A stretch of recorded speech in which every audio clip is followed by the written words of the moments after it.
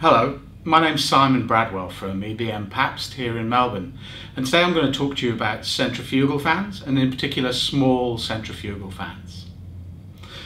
Centrifugal fans have two fundamental types. Firstly, forward curved, and secondly, a backward curved. And here I've got three different types of centrifugal fan in front of me to show you the principles of small centrifugal fans. First of all, this is a forward curved EC centrifugal fan, which is typically used in cooker hoods or fan coils or alike.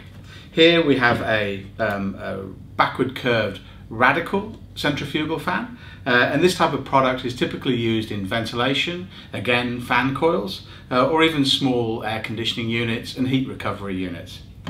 And thirdly, here I've got a box fan, just to show you the variation in size. And this box fan is typically used in electronics and telecommunications types applications where cooling and spot cooling of electronics is required. Now then, centrifugal fans. Fundamentally they differ from axial fans because they turn the air through 90 degrees. So what I'm going to do now is just start this little forward curved centrifugal fan here to my left. There she goes. This is an EC fan, so I can speed control it with a 0 to 10 volt pot.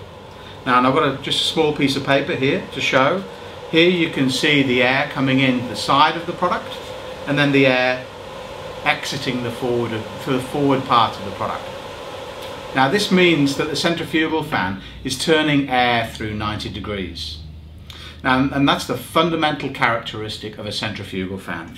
Here, with the backward curved radical product, the air comes into the eye of the product and then gets thrown out by the backward curved side of the blades at 90 degrees to the air inlet. Fundamentally, the two types of product have completely different type of airflow characteristics. When low pressures are used with forward curve fans, the power increases. We have to be very careful, and often manufacturers will state on their performance curves areas of do not use, because forward curve fans are overloading in characteristic. This means at low static air pressures, for instance, the power input to the motor exceeds what's available to the motor, and often the motor will fail. Backward curve fans, on the other hand, are much more forgiving. Typically, power stays the same in the best performance range or increases slightly, and therefore they are non-overloading in characteristic.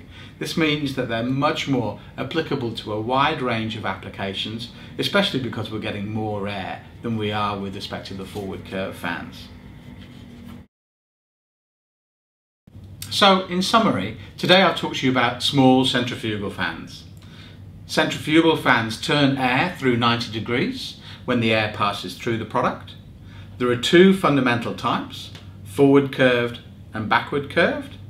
And backward curve fans have a static efficiency which is superior to forward curve fans. There are a range of sizes available, such as this compact forward curve fan of 120mm in size, all the way up to centrifugal fans over 1 meter in size, which are typically used in air handling units. Now, if you need more information, please contact us via the website ebm-papst.com.au or ebm-papst.co.nz. Thank you for watching.